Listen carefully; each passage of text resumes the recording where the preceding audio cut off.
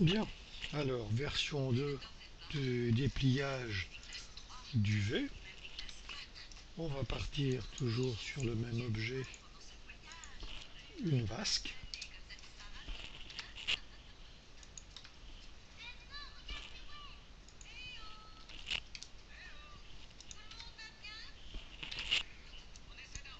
Alors, tac.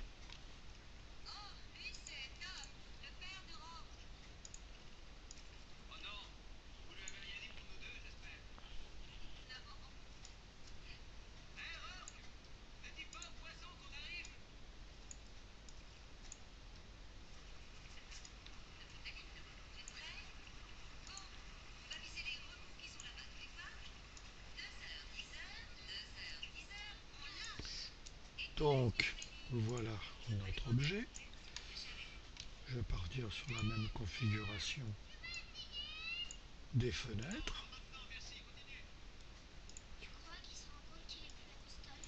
Voilà, donc là, toujours cet objet, donc qui en dépliage normal, montre plein d'erreurs. Donc voilà par exemple cette face-là, qu'on voit ici sur un trait. Donc, encore une fois, très difficile de texturer l'objet comme ça. Donc, cette fois-ci, on ne va pas utiliser les mappings qu'on a utilisés dans l'autre version. Donc on ne va pas utiliser ça.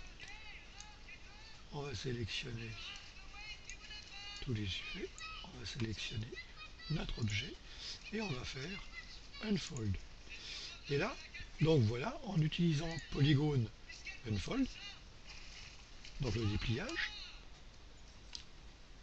on voit que notre objet, bon, il est déplié, mais on va voir un petit peu comment il est déplié et on va voir comment on va pouvoir faire pour retrouver le but est donc d'exporter une image qui sera facile à texturer dans un logiciel de traitement d'image.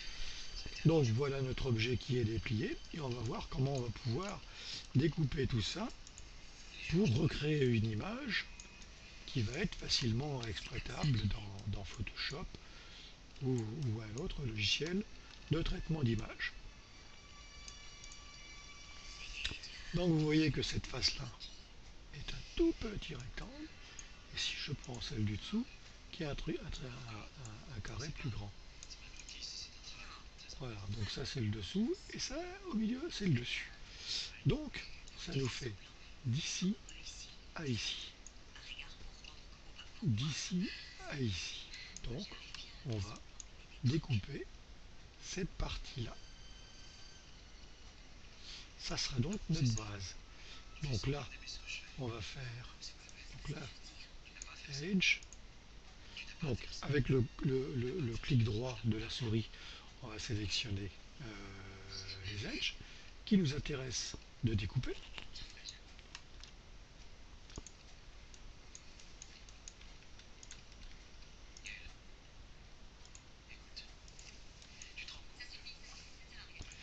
Et vous allez comprendre très rapidement comment tout ça va s'organiser. Donc là, on fait Maj, clic droit avec la souris, Cut et UV. On repasse en UV, on sélectionne un UV, contrôle, clic droit à la souris, touche L, on va chercher l'outil déplacement, et là, normalement, notre objet, notre premier objet, se découpe. Donc là, on va utiliser encore une fois Polygone Unfold, et vous voyez que là, je vais avoir face de mon objet, cette partie-là de l'objet, hein, donc c'est cette partie-là ici, avec en plus le fond, et qui devient déjà très reconnaissable. Donc je vais continuer avec cette partie-là. Edge, on va découper. Suite.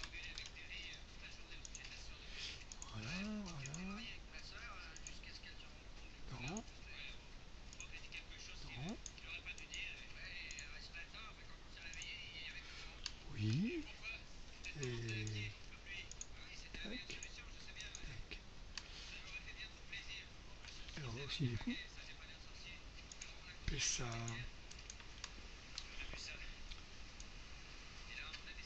Cut.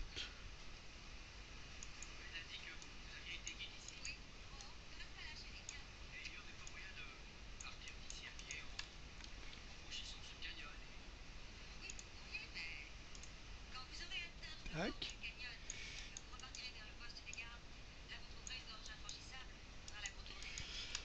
On va voir comment tout cela s'organise. Et ben on va coller ça. Donc, mage, clic droit, move and sew. On va pas s'occuper maintenant des déformations. On va continuer de découper. Ah, j'en ai une autre ici. Voilà. Tac.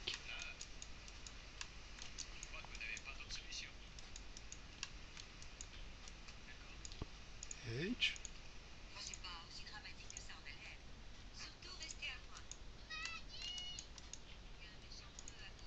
Tac. Et tac, on va découper ça. Et on va découper. Cut UVs.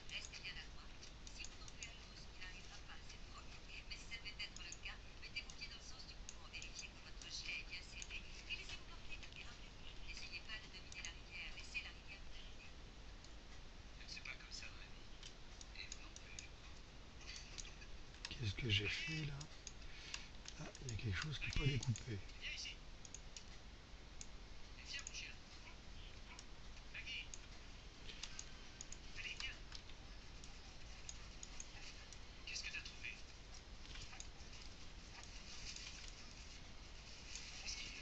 Ah, ah bah décidément. Ah bah oui. Ah bah je l'ai pas découpé. Qu'est-ce que j'ai fait? Alors on recommence.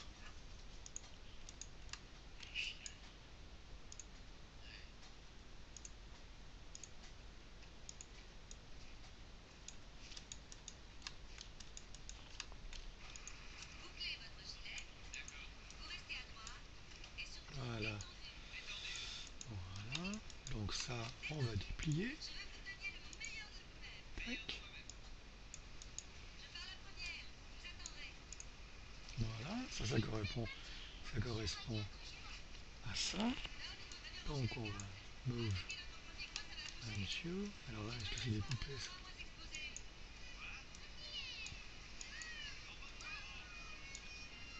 Oui, ça a l'air. Ouais.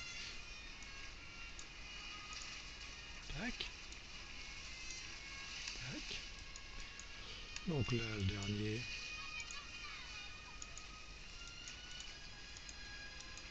Ça correspond bien à celui-là. Et voilà. Et donc maintenant, on va faire UV, tuc, polygone, unfold. Et voilà, notre objet maintenant va être.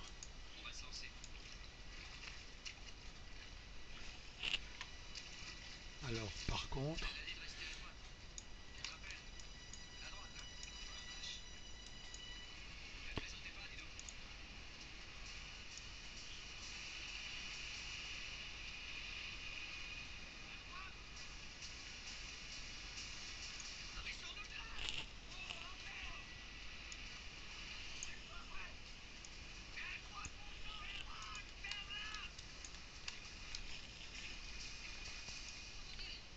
donc là j'utilise les outils déplacement, rotation et scale, échelle.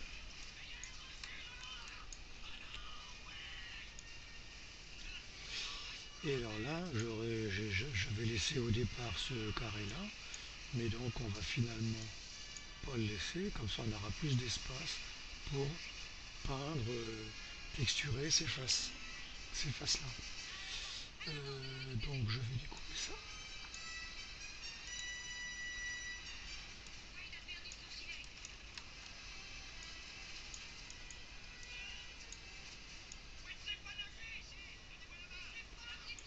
Ça, on va le mettre là.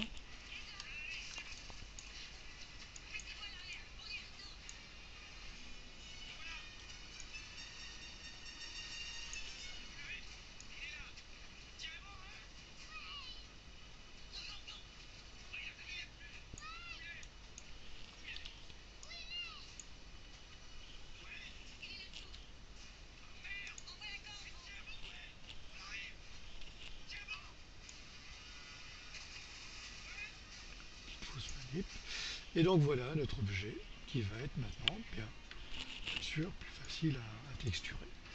Et donc, comme on l'avait fait pour l'autre version du dépliage d'UV, on sélectionne tous les points, polygone, UV snapshot qui est tout en bas.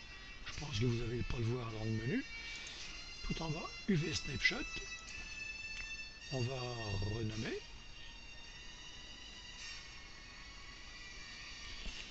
Donc image mapping UV2 par exemple. 1024, targa. Vous pouvez choisir ce que vous voulez comme format d'image et on valide.